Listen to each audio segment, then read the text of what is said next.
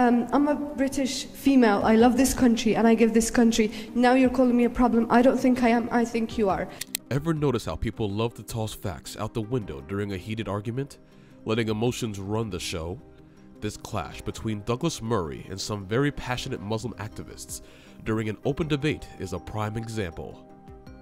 But Douglas, cool as a cucumber, doesn't let the theatrics ruffle his feathers. Instead, he calmly dissects the emotional outbursts with razor-sharp logic.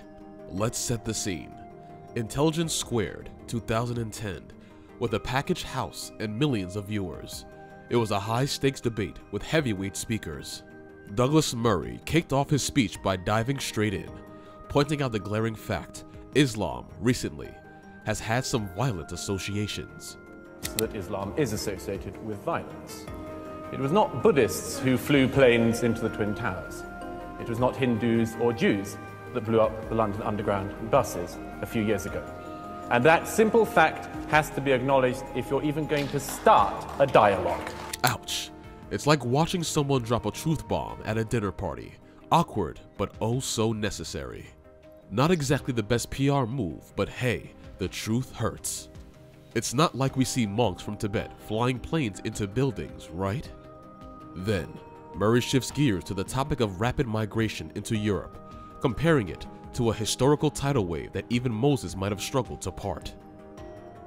In the middle of the last century, there was an almost negligible Muslim presence in Europe. At the turn of the 21st, in Western Europe alone, there were 15 to 17 million Muslims. That's a very fast migration, ladies and gentlemen, one of the fastest in human history.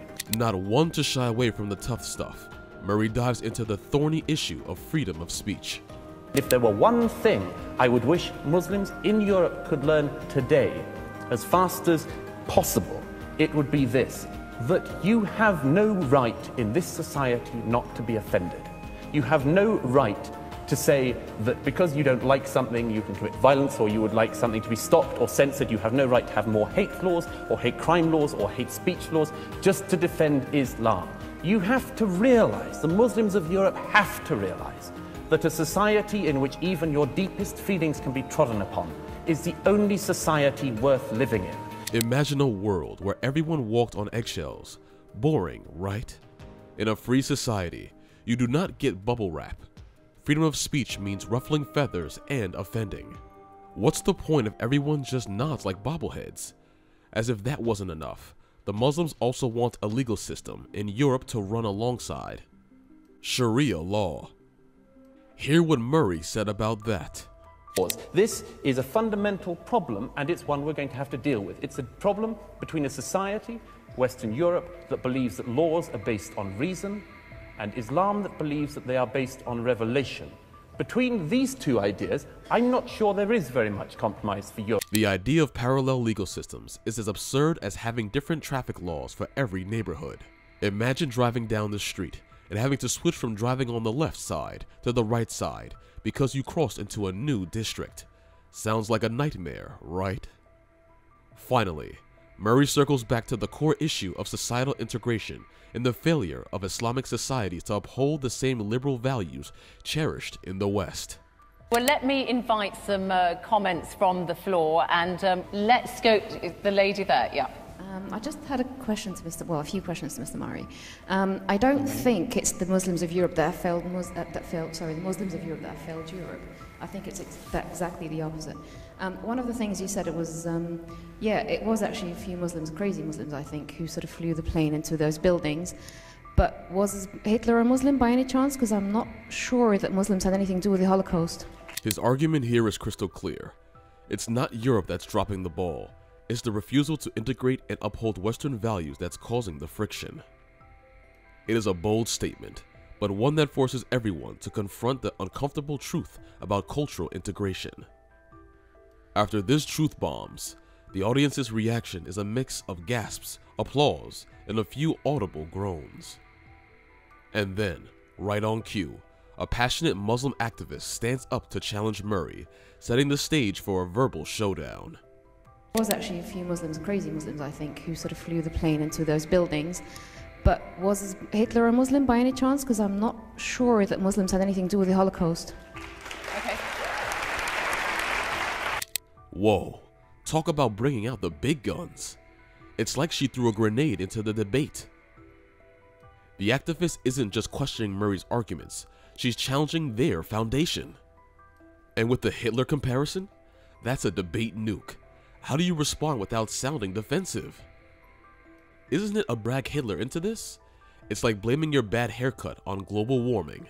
So, if Muslims are as violent as Europeans, why do they aspire to move west?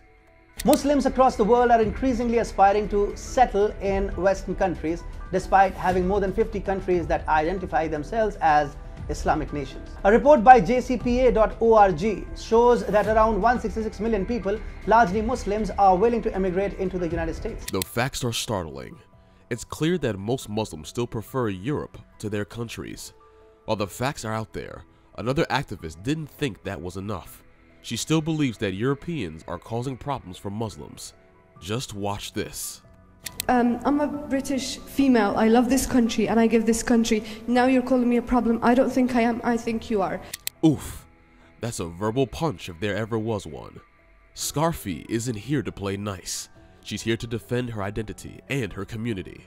But she doesn't stop there.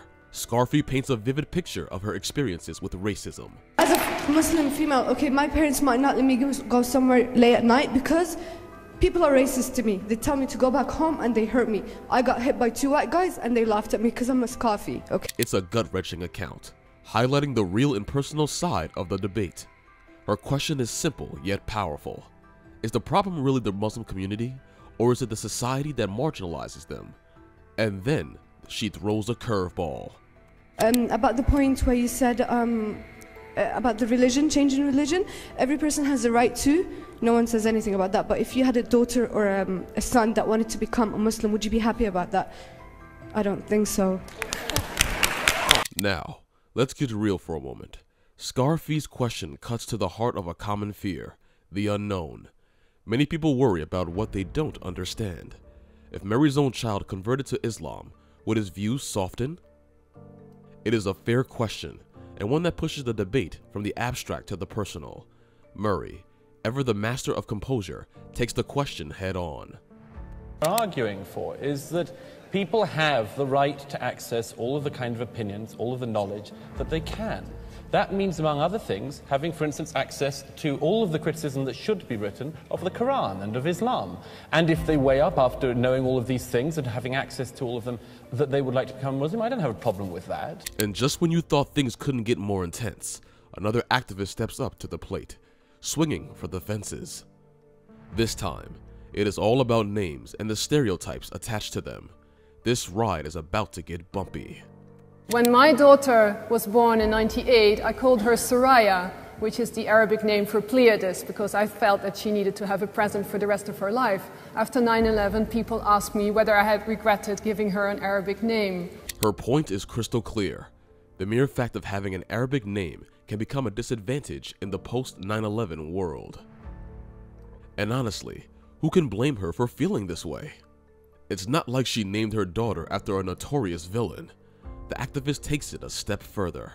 No, the point I'm making is, and I think it's the point the lady is making as well, that the fact that people are called Muhammad is probably, in the perception of many, putting them in a disadvantage. And of course, I totally disagree. What this Muslim activist said might be true if looked at from one perspective. But looking at the bigger picture, there is something more to it, and Murray made it crystal clear. After the murder of Theo van Gogh in 2004, he had to go under 24-hour protection because his name was found on a hit list for a radical cell nearby. We cannot simply take, Petra, the terrific success stories. This is the point Douglas left the activist speechless.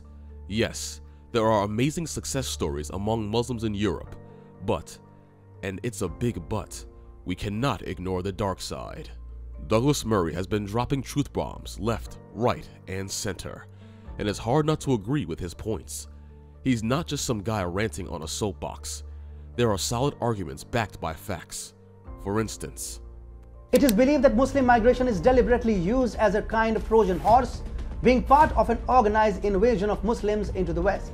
And let's not forget the more radical teachings. Yikes, that's some intense stuff right there. Is it any wonder people are a bit on edge? I totally agree. The points about the necessity of integration and maintaining Western values aren't just logical, they are crucial. How do we coexist peacefully if we don't play by the same rules?